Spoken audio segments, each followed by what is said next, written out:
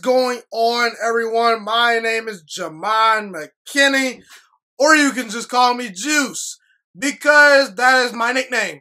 Today, I am presenting to you guys the top 10 biggest storylines that interest me the most regarding the 2020 NBA bubble / 2020 NBA playoffs. Once the NBA restarts, these are the 10 biggest storylines that interest me the most. And by the way, if you are watching on YouTube or you follow me on social media, be sure to hit me up in the comment section or at me on Twitter or Instagram telling me what storylines you are most interested to follow during the 2020 NBA bubble / playoffs. Love to know what is on you guys' mind. But without further ado, let's get right to it. The biggest storyline that I am most interested to follow once the NBA restarts is who goes farther in the playoffs. LeBron James and the Los Angeles Lakers, or Kawhi Leonard and the Los Angeles Clippers. My money is on the Clippers. I believe the Clippers are just a more well-rounded and more complete team. I believe they're better defensively. I believe they're a much deeper team. I believe they have a better coach. And ultimately, I said it in the offseason, I think that Kawhi Leonard might be ready to overtake LeBron James as being the best player in basketball. I said in the offseason, if I were to choose between the two, I would take Kawhi Leonard to try to win a championship this year over LeBron James. Now, Kevin Durant is hurt, so he's not in the conversation at the moment for best player in the world. But in these NBA playoffs, I truly firmly believe if Kawhi Leonard and LeBron James face off, Kawhi Leonard is going to take LeBron, he's going to overtake LeBron James in the NBA hierarchy as arguably the best player in the sport. I think LeBron James is great. He's all-time great. But I just don't believe in his team, and I think that Kawhi Leonard is going to be ready for the smoke from LeBron James come playoff time. Now, as far as the Lakers go, who's going to step up for this team? Is it going to be Kyle Kuzma? Is it going to be KCP? Or is it going to be Alex Caruso? Because Avery Bradley's not playing, and Rajon Rondo, while he is going to come back for the playoffs at some point, how healthy is he going to be once he gets back on the court? We know LeBron James and Anthony Davis are great, but they need some support. Where will they get it? I don't quite know. Maybe Danny Green steps up once again. I am very interested to see where the support comes from the Lakers and who goes further in the playoffs between the Clippers and Lakers. We shall see. I am also interested to see how this new format works during the NBA playoffs. There's not going to be any fans. And ultimately, guys are coming back from a 3-month layoff. Are guys in shape? Are these teams still well equipped to get their chemistry down in time before the playoffs start? Listen, there's been some rumors and some little chit-chatter that Chris Middleton had not picked up a basketball for over 3 months. Same with Pascal Siakam, who there are reports that he may have not been working as much during this quarantine period. Giannis Antetokounmpo said that he sucked in his first practice back with the team. I think that teams are going to get exposed. We're going to find out who's really been working and who's really got their act together. I think teams like Denver and Philadelphia, two teams that really rely on home court advantage to win games, are really going to struggle due to the fact that there are not going to be any fans in the stands and due to the fact that you are playing on a neutral court. That matters because if you're on a neutral site with no fans, usually the best team's going to win. And Philadelphia, Denver, and some of these teams like even Utah, I think they're going to get exposed. Up next, I want to see how far the Houston Rockets can go in the NBA playoffs. By the way, if there was one team that I am truly rooting for in these playoffs besides my Brooklyn Nets, it would be the Houston Rockets due to the fact that I root so hard for James Harden and Russell Westbrook. These are two former league MVPs. I don't think get enough credit for how good and how truly talented they are as NBA players due to the fact that they don't have a championship. You know, Russell Westbrook, ever since Kevin Durant, left him, He has not gotten out the first round, and we know James Harden, while he has gotten to a couple conference finals, you know, as the #1 option on a team, he hasn't quite been there in the biggest moments in the playoffs. And I think that he kind of gets unfairly criticized as a player due to those things. So I hope that Russell Westbrook and James Harden one day pull through and win a championship. I do believe Houston is arguably the third best team in basketball behind the Clippers and Lakers. I believe this team has a lot of star power. I believe they are very explosive offensively. They have some very good veteran players, and not to mention, you give James Harden and Russell Westbrook 3 months of extra rest to rejuvenate. These guys at times look worn down in the playoffs, and I think that has attributed due to the fact that they have, you know, struggled and flamed out in the playoffs in the past due to the fact that they've kind of been worn down. It's looked that way. They look tired in the playoffs at times. Now you give them the 3-month rest period. Will they take off and actually prove all the haters wrong? We shall see. I want to see how the small ball lineup works, and I want to see if Russell Westbrook can get reincorporated with this team fast enough before the playoffs actually starts, due to the fact that he sort of has a little sickness, quote unquote, little virus right there. But either way, yeah, I'm very interested to see how Houston looks in these playoffs, because this team could easily get bounced in the first round, or this team could actually easily win the championship. Up next, I want to see how Luka Doncic performs in these playoffs. I don't have a whole lot of expectations for his team overall as far as winning games in the playoffs, simply because I don't think Dallas is quite equipped to compete with teams like the Lakers and the Clippers, etc., because they're not good enough defensively. But I want to see how Luka Doncic plays in the playoffs. This is a guy that I'm very high on. I've said in the past that I think Luka Doncic can become a top 10 player of all time. I think by the time Luka Doncic retires from the NBA, he's going to have 30,000 career points, and he will at least win 1 regular season MVP and at least 1 NBA Finals MVP. This guy is putting up 29 points per game, 9 rebounds, and 9 assists in his second season, and he's only 21 years old. I believe Luka Doncic is special. There are certain players that fold under pressure in the playoffs, that stay the same under pressure in the playoffs, and then there are some that elevate under pressure in the playoffs. I believe Luka Doncic has a chance to be a guy that elevates under pressure in the playoffs. We shall see. I got my eyes on the Milwaukee Bucks, a team that I'm just not quite sold on. I'm really not. I think this team can make the finals, but they have the best record in basketball. They've got the reigning MVP in Giannis Antetokounmpo, and honestly, I think the Greek Freak is the NBA MVP this year too.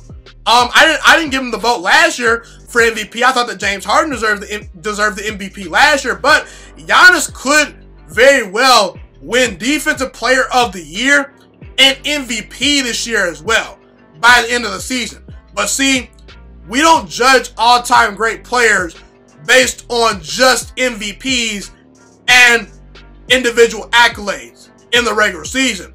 We judge them on their postseason success. And Giannis can only get so high on the all-time NBA hierarchy if he doesn't win a championship. So he's got to put up a step in these playoffs. You know, he kind of got exposed last year in the conference finals by Kawhi Leonard.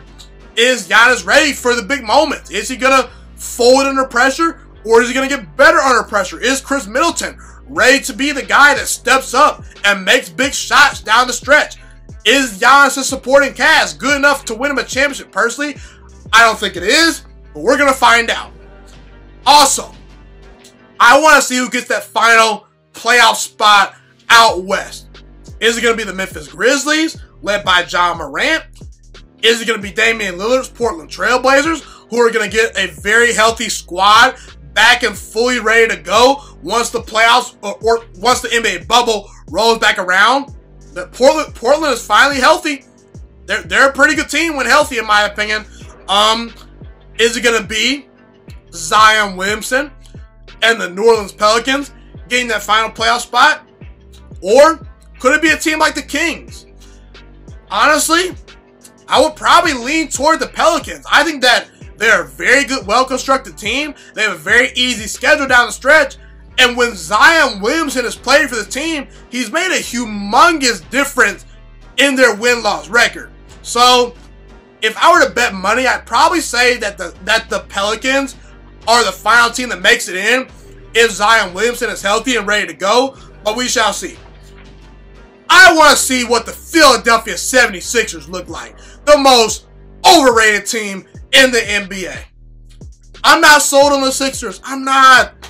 I think this team is going to lose in the first round. I do. I just don't see it. This team is 21st in the NBA in points per game. The Thunder, the Grizzlies, the Brooklyn Nets, who've dealt with a lot of injuries all year, average more points per game than this team. I don't believe in Brett Brown as the head coach. They don't have a lot of great shooters. This team is 10 and 24 on the road. You mean to tell me they're going to win games on a neutral site without a home court and without fans? I think you're delusional. I just don't see it. Ben Simmons and Joel Embiid, they don't fit well together. They don't fit well together. I don't think they're a great fit. Can Philadelphia prove me wrong? I don't think so, but maybe they can. We shall see. I think Philadelphia is the most overrated team in basketball, and I believe that's going to be proven true in the playoffs. The Miami Heat. Everyone's talking about the Bucks, the Celtics, the Raptors, the Sixers. As far as these Eastern Conference teams go, no one is talking about Miami. Miami has a lot of great shooters on their team. Duncan Robinson, Tyler Herro, Kendrick Nunn. You got Jimmy Butler, who's having a great season. Bam Adebayo is a beast down low. Not to mention, you got two good veteran players in Jay Crowder and Andre Iguodala. I'm sorry, but Miami's not going to be a pushover. I don't think that Miami is going to make a deep run in these playoffs, but they can challenge the Bucks. In fact, they swept the Milwaukee Bucks in the playoffs. The team with the best record in basketball. If I'm Milwaukee, I want no part of the Miami Heat. If I'm Boston, I want no part of the Miami Heat. I don't think anyone wants to face the Miami Heat come playoff time. They could challenge some of these teams. They're very good defensively. They've got a very good head coach in Eric Spoelstra. And honestly, what do the Miami Heat have to lose? They're not favored over a lot of these teams. A lot of people are counting this team out. And they could surprise some people. So, we shall see how Miami performs in these playoffs. Up next, the Denver Nuggets. I want to see how this team performs. This team is third in the Western Conference. And I get it. They've won a lot of games. But I don't believe in this team. I really don't. I think Nikola Jokic deserves our respect. He's lost a lot of weight during the quarantine period. Is Nikola Jokic going to, surprise a lot of people in the playoffs? Is he going to be a guy that comes out swinging and averaging 30 points per game and just being a dominant big man? Maybe. Nikola Jokic is talented enough to do those things. Jamal Murray had a very solid playoff run last year. How will he build on that? Personally, I'm kind of out on Denver due to the fact that they're a young team. They got some playoff experience last year, but not a lot of veterans on this team. I don't think they have a lot of star power outside of Nikola Jokic. Nikola Jokic is a good first option, but he's not James Harden. He's not Kawhi Leonard. He's not LeBron James. So I don't quite believe in Denver, but they're an interesting team that's won a lot of games. Let's see how they fare in the playoffs. And last but not least, let's talk about some teams that no one covers these days. The Pacers, the Nets, and the Jazz. These are three teams that no one really talks about. The Pacers, they've got the same record as the Philadelphia 76ers, and people keep telling me that Philadelphia can challenge these teams out east, and the Pacers have the same record as them. Really? Are you kidding me? Let's stick to Indiana. This is a team that is they're a very well-run organization. 8 of the last 9 years, the Pacers have made the playoffs. And they've actually gotten to a conference finals a couple years ago. They got to a conference finals, twice within about a 3-year stretch, I believe, when LeBron James was with the Miami Heat with Dwayne Wade and Chris Bosh. They have not gotten over the hump, but can this team challenge someone in the playoffs? You know, I don't have high expectations for this team due to the fact that Victor Oladipo is not playing for this team. He's their best player, but we shall see. My Brooklyn Nets. Next year is the year to really look for the Brooklyn Nets to pop with a healthy Kyrie Irving, with the healthy Kevin Durant. I don't think the Brooklyn Nets are going to win a lot of games during this playoff run and during the NBA bubble. Spencer Dinwiddie's not playing, DeAndre Jordan's not playing, and Wilson Chandler is not playing. Not to mention, like I said, Kevin Durant and Kyrie are not playing. And recently, we just fired our head coach. So, I don't have a whole lot of expectations for Brooklyn. Maybe Karis LeVert goes off and scores a bunch of points, but we shall see. And also, last but not least, the Jazz. As far as the last team I want to talk about, you know, the Jazz are sort of an interesting team to a certain degree. You know, Donovan Mitchell is a very good underappreciated player. I think he's one of the 15 to 20 best players in basketball. Can Donovan Mitchell establish himself in the playoffs? Is he going to go out there and score like 30 points per game and really just dominate and surprise some people? Maybe. No one really talks about Donovan Mitchell.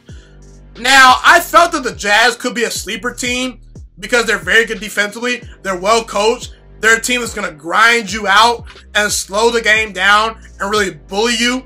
You know, that's pretty much their style of play. Very Memphis Grizzlies-esque when Zach Randolph and Marc Gasol were on the Memphis Grizzlies. You know, Mike Conley's a good player. But now without Bojan Bogdanovic, I don't have a lot of high expectations for this team. So, you know, we shall see what the Jazz present to the table. Rudy Gobert is a good player, but I don't have a whole lot of expectations for this team. But yeah, maybe they can surprise some people. We shall see. So, there you have it. Those are the biggest storylines that I am most excited to follow during the 2020 NBA bubble/playoffs. Thank you so much for watching this video today. Please also note that the Juiciest Sports Podcast is not just a YouTube channel. It is available on all podcasting platforms, including Spotify, Google Podcasts, iTunes, and Apple Podcasts. Also, if you enjoyed this video, be sure to like, comment, subscribe, and share this content with all your friends.